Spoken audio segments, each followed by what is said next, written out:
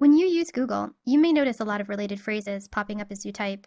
For example, if I type the phrase childcare, I can see a handful of keywords displayed in the drop-down box here.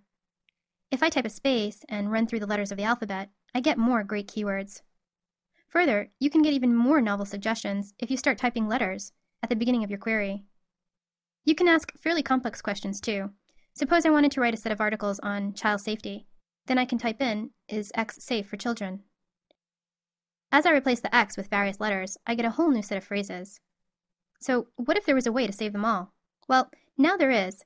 Keyword Researcher is the best long-tail keyword scraper on the planet. Once you type a word into the edit box, simply put an asterisk at the point where you'd like Google to suggest some related phrases. From there, Keyword Researcher takes over. It replaces your asterisk with each letter of the alphabet and saves the response from Google.